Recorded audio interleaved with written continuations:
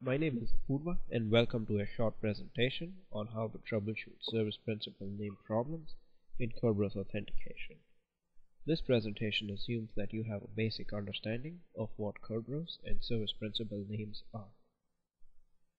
Service principal names, commonly referred to as SPNs, are values that can be placed on a user or computer object in Active Directory. They are used for several things, namely, they advertise and locate a service on a particular computer in an Active Directory forest, and they identify a password to encrypt the service ticket with when a client submits a request. Once received, that service's computer needs to be able to decrypt the ticket, which can only be done if the password was the same as the account where the SPN was located. This is a roundabout way of saying that if there are duplicates in that Active Directory forest, then the ticket will be encrypted with the wrong password. Hence, SPNs must be unique in an Active Directory forest. To understand where a SPN comes into play, we need to understand how they are used. This is the traffic a client will send and receive on the network as it requests Kerberos tickets and receives them. In this slides diagram, we use Kerberos specific terms of AS_REQ and AS_REP to indicate ticket granting ticket requests and responses. Also, TGS_REQ and TGS_REP to indicate service ticket requests and responses. This is the traffic that you would expect to see in Network Monitor when filtering for Kerberos.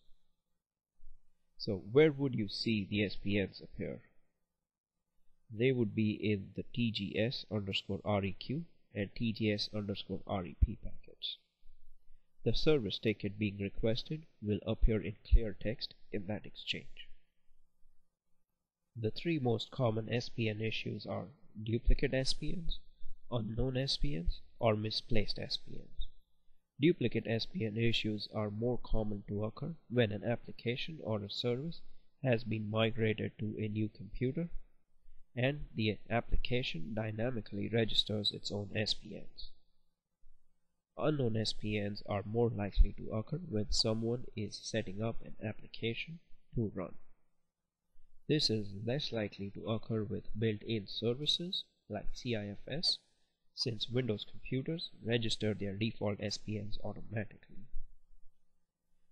Misplaced SPN scenario can happen most often when there is some confusion regarding which object in Active Directory should have the SPNs entered on, whether it should be the service account's user object or the computer's object on which the service is running.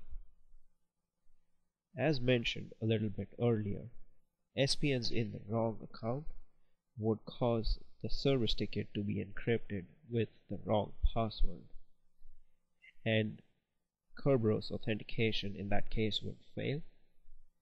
In network traces and events, this would be indicated with an error similar to KRB_AP_ERR_modified. Let's take a look at some of the common errors that you would see with missing SPNs. In this example, a client requests a session ticket for msSQL/SQLbackend.contoso.com:1433. The KDC searches for this SPN and cannot find one. It returns a response back to the client with an error KDC ERR S principal unknown. In the case of an SPN which is misplaced, we would see AP error modified. Here's what would happen.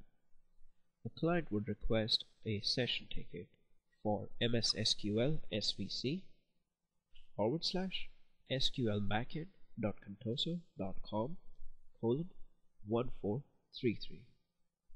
Let us assume that the KDC searches for this SPN and finds one registered to the SQL backend machine account.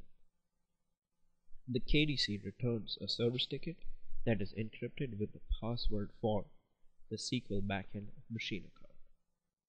The client in turn presents this service ticket to the SQL SVC ACTT service account. The service account cannot decrypt this ticket since it was actually encrypted with the computer's password and therefore returns an error curve AP ERR modified. Tools useful to troubleshoot SPNs would be network traffic analysis tools like Network Monitor or Wireshark. In Network Monitor, we can use filters like Kerberos v5 and DNS to filter out relevant traffic. In Wireshark, similar filters would be Kerberos and DNS. setspn.exe is another command line based tool that can be used to list SPNs, add them, or delete them. A GUI based tool would be adsiedit.msc. ldp.exe and queryspn.vbs are also useful in troubleshooting SPN issues. Using ldp.exe, we can take a look at SPN's register against objects in Active Directory. On the left hand side in the screenshot we see the domain controller's object, and on the right hand side we see the SPN's registered to this domain controller.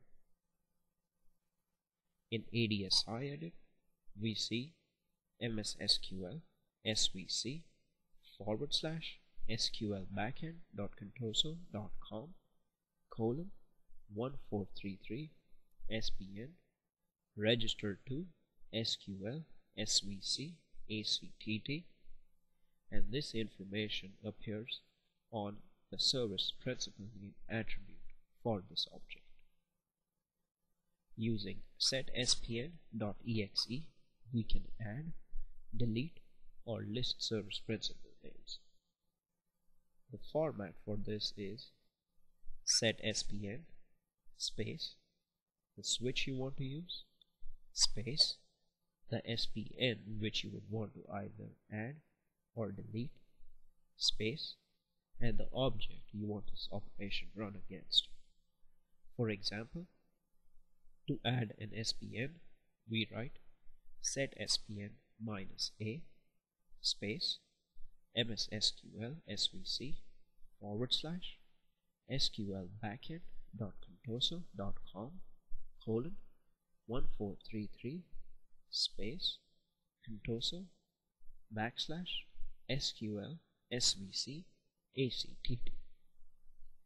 To delete an SPN, we would write setspn-d as in delta MSSQL SVC /SQL backend.contoso.com:1433 space contoso /SQL backend. Similarly, to list SPNs registered against a object in Active Directory, whether it is a user or a computer object, we would write setspn -l as in Lima contoso /SQL SVC ACTT. This command would show us the registered SPNs for the SQL SVC ACTT object. Thank you for your time. I hope this presentation was useful to you.